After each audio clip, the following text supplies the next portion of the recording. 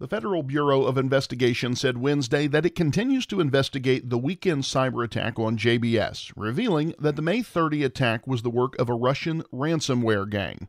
The incident, which shut down 9 beef plants across the United States, was the latest cyber attack on U.S. infrastructure and one of the first in the food production industry to gain widespread media attention. Welcome to Feedstuffs in Focus, our podcast taking a deeper look at big issues in the livestock, poultry, grain, and feed industries. I'm your host, Andy Vance. Thanks for joining us. This episode is sponsored by United Animal Health, a leader in animal health and nutrition. You can learn more about United Animal Health and how they're working to advance animal science worldwide by visiting the website unitedanh.com. While JBS said that production at all its JBS USA and Pilgrim's Pride facilities resumed Thursday, the incident highlights the potential vulnerabilities of our technologically advanced, digitally oriented food production and processing system. In this episode, we talk with Professor James Lowe, director of the iLearning Center at the University of Illinois College of Veterinary Medicine. Dr. Lowe says disruptions anywhere in the food animal supply chain cause major impacts up and down that chain. COVID-19 was the most recent major disruption to the meat industry, but Lowe says this cyber attack exposes another vulnerability in a highly mechanized industry. Dr. Lowe, before we get into the news of the day related to some cyber attacks now in the meat industry, I want to get a little context. Your CV is very interesting to me because you've been in private practice for a long time with some of the largest swine integrated systems and practices in the country. But you're the director of what's called the iLearning Center at the University of Illinois College of Veterinary Medicine. What is the iLearning Center, and what's been your touch with this concept of cybersecurity, which has become a bigger and bigger topic in food animal production and processing? Well, Andy, I think some people might say I can't hold down a job, so maybe that's the better description of my CV. But I joined the university 6 years ago.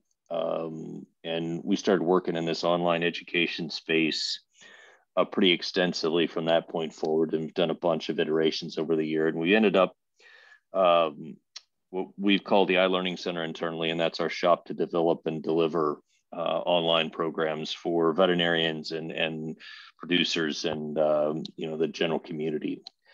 And that's everything from 1 hour type courses, quick hit stuff, to a whole online master's degree that we're really positioning across the globe to do. How do we transfer, data or information knowledge globally or even within the US? And we've kind of called it Extension 2.0 or 3.0. How do we reinvent the land-grant institution's primary mission of disseminating knowledge, right? We have a tripartite mission. One of those is teaching, one of those is discovery, and the other one is service. And a big part of that education service gets blended together into this dissemination bit, which is really why the land grants were formed. And so that's been the vision of the iLearning Center. We've been quite fortunate. Campus has supported us fantastically well. The college has been very supportive. And so we're up now. We're running an online master's program primarily for veterinarians, really designed at how do we give them these skills to work in a new modern industry. And I graduated a long time ago in the mid 90s. And, when I graduated, our typical client had 300 or 400 sows and farrow to finish and row cropped and really the classic kind of diversified farm. And certainly that's not the industry today on the beef or the pork side, right? Particularly in the feed yard side on beef, but large, integrated, very specialized systems, obviously the same in row crop. And so we've said, listen, we got a lot of veterinarians, a lot of people working in these industries that take a very different set of skills than what we've traditionally taught at the universities. And so how do we disseminate knowledge and really build skill sets for that group? And so that's what I kind of do every day. Part of that has become, obviously, when you're online, we spend a lot of time thinking about how do we secure and protect and make the system work every day when there are people out there in the world that don't want it to work every day. And that's become an interesting bit. My summary of that would be is if you think you're secure, you're probably not. And in spite of really Herculean efforts, by large organizations such as the university, I think we have vulnerabilities every day.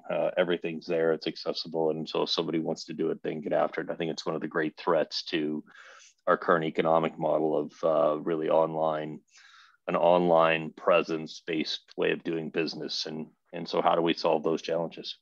There's a part of me that says, our parents and grandparents who maybe look a bit askance at all the technology in our lives today. Maybe they're a little vindicated when we have these kind of stories that come up. And this JBS story and cyber attack that the FBI is now linked to a Russian ransomware gang, still developing a bit. And JBS says they're back up and operating, and want to talk more about the implications in a moment.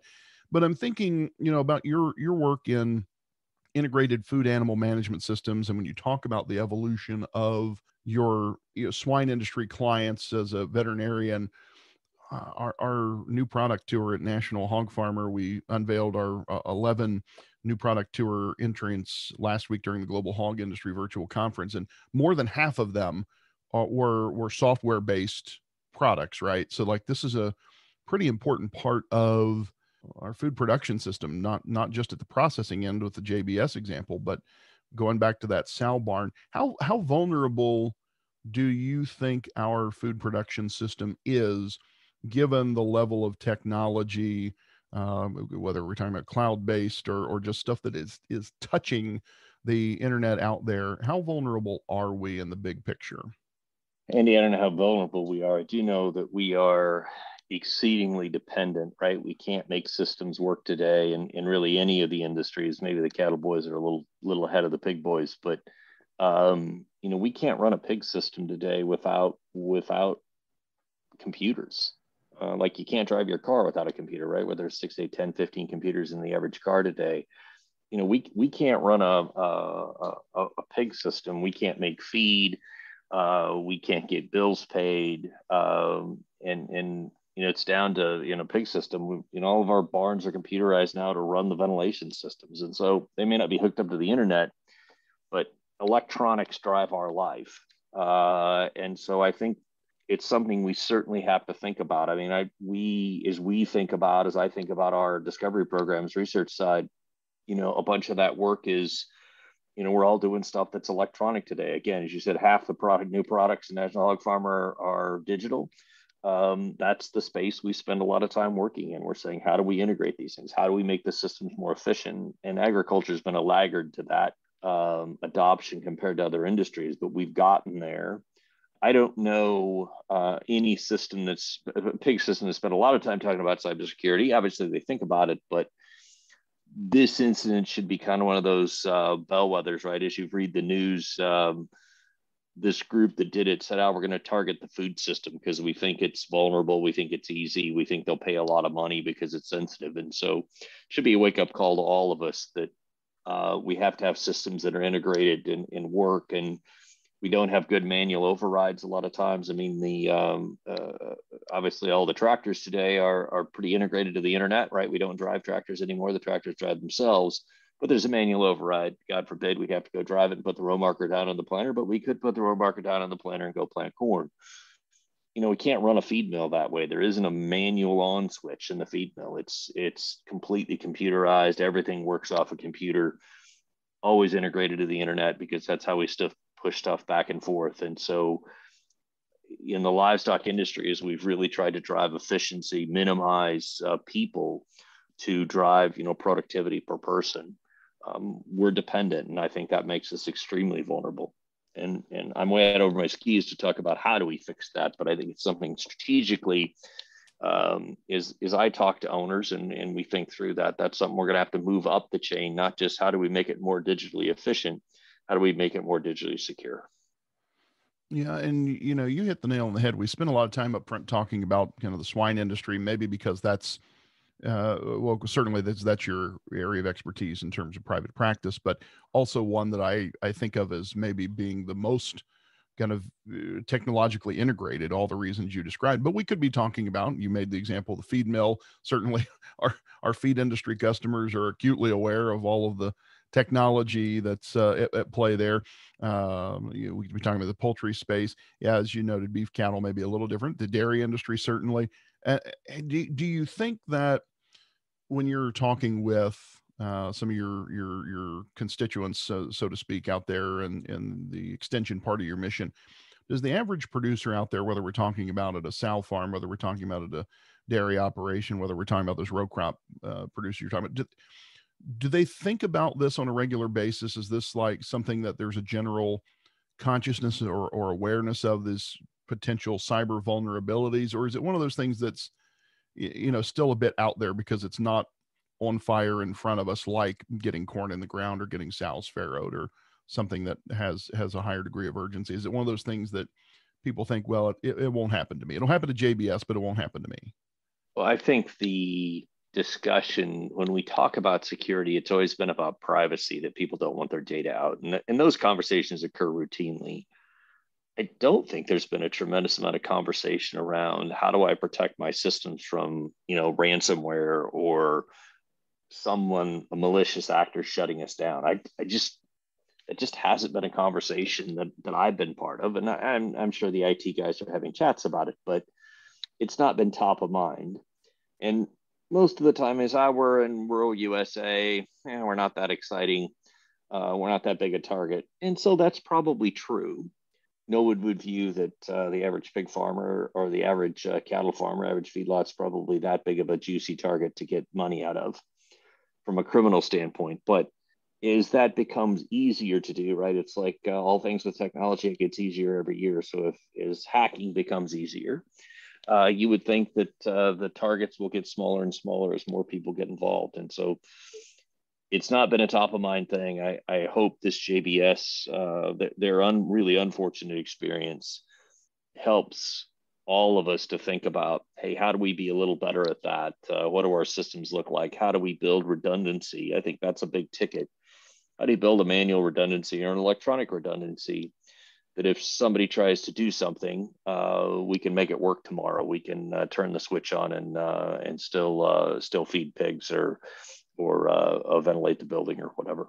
Yeah, and it's interesting too because I think about this. There's a buddy of mine who works in IT and has been involved in consulting, and he always says, "My goal online is to make myself as small a target as possible. If I'm boring and uninteresting, they're not going to come for me." That's hard to do if you've got 1,000 sows, 5,000 sows, whatever it is, right? So you might look and say, well, JBS is obviously a huge big target, but that could be just sort of the tip of the spear to see, okay, how vulnerable is this industry, and can we get our hooks in there?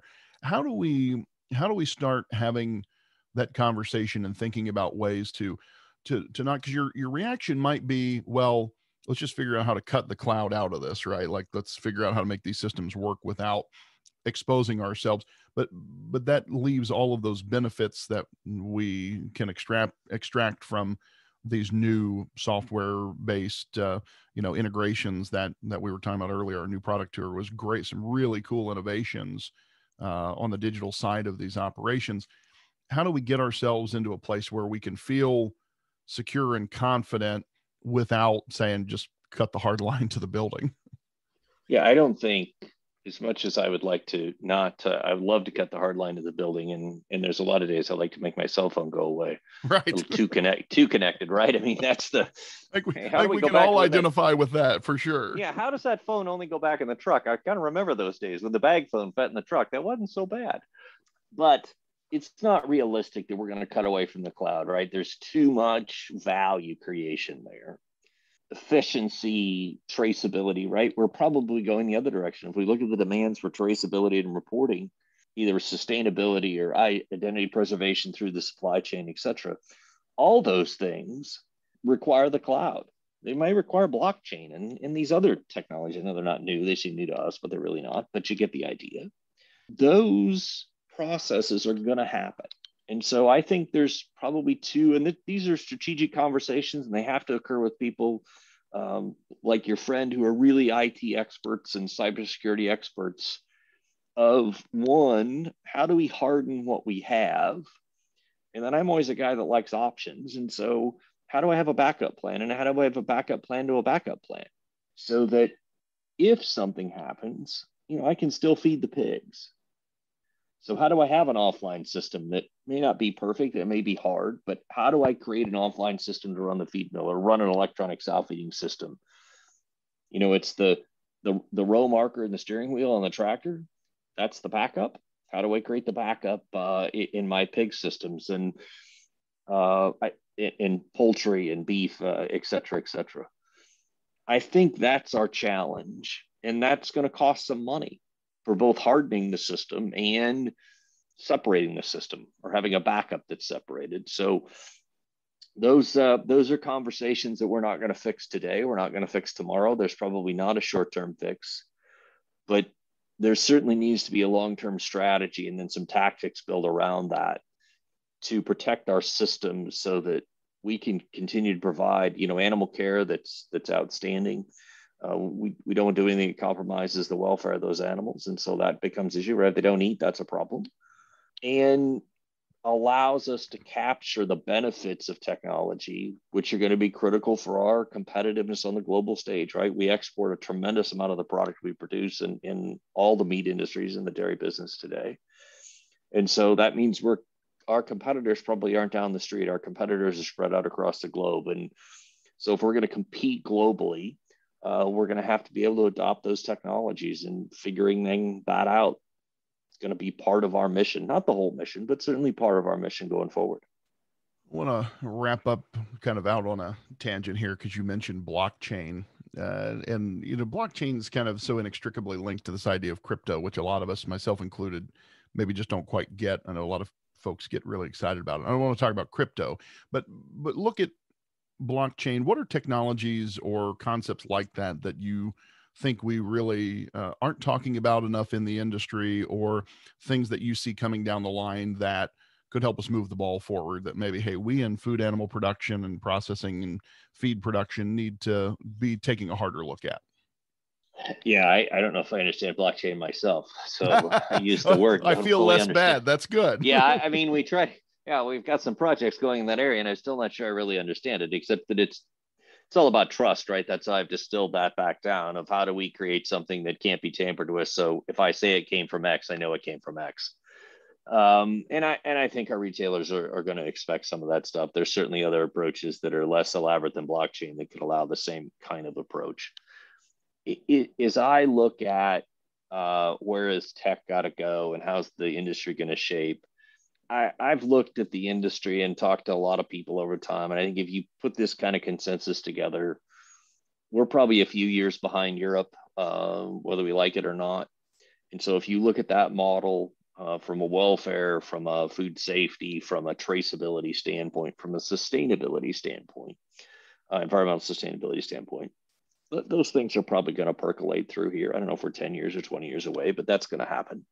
So if you look at that, you say, well, we're going to raise fewer animals, that each one of them having significantly higher value. That's the European model. And they'll have other attributes, right? Including things like traceability.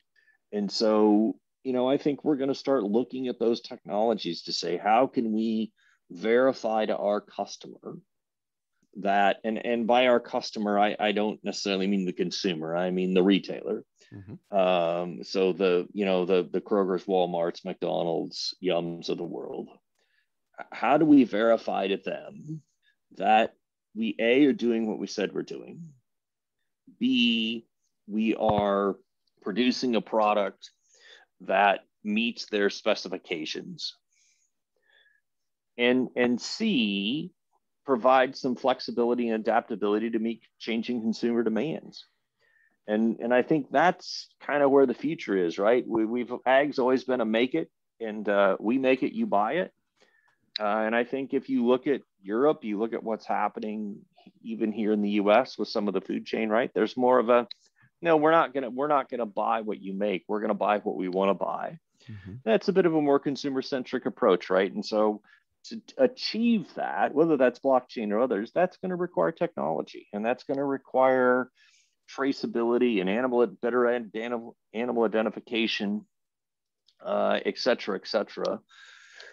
And then some differentiation in the products of what comes to market and how do we do that. And you're seeing that already, right, with organic and some of these other, probably I'm going to call them extreme, and that's a bad deal, but they're at the fringe of differentiated. They're mm-hmm. super differentiated. But I think you're going to see more of that, right? That we may have products with different attributes coming. And so how do we verify that? How do we produce that? And how do we do that in a way that our consumer trusts us? I think we're going to have to do a lot with environment. Big chunk of that's going to be environmental sustainability. I think we're going to have to prove we're lowering our carbon footprint. And it doesn't matter if we like that or not. The consumer is going to tell us, our customer is going to say, no, you're going to do that. And so we're in business, right? Our job is to produce what the customer wants to buy. And so we got to figure that out. So that's all going to take technology and sensors and integration in the cloud, et cetera. So I think all that's coming. I think it's the next 20 years are going to be just as dynamic as the last 20, and the last 20 have been pretty dang dynamic. And so I think we're going to continue down that path, and it's pretty exciting. But all of this technology stuff, the cloud, security, et cetera, that's all going to come more into, I don't know if it's going to be at the top of our conversation, but it's going to be part of our conversations all of a sudden. That, when we were getting rid of the horse on the farm and putting a gas motor on there to do it, I don't think anybody envisioned that was going to happen. And certainly there are a lot of farmers today that remember that conversion, and just think about that, right? They went from getting rid of the horse to having a motor to now we're talking about how do we do cybersecurity.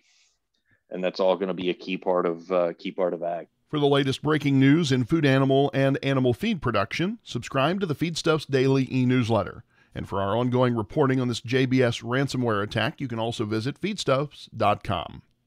This episode of Feedstuffs in Focus was sponsored by United Animal Health, a leader in animal health and nutrition. You can learn more about United Animal Health and how they're working to advance animal science worldwide by visiting the website unitedanh.com. I'm Andy Vance, and you've been listening to Feedstuffs in Focus. Thanks for joining us today. If you want to hear more conversations about some of the big issues affecting the livestock, poultry, grain, and feed industries, subscribe to this podcast on your favorite platforms, including Apple and Google Podcasts. Or check out our website, feedstuffs.com, for future episodes. Until next time, have a great day, and thanks for listening.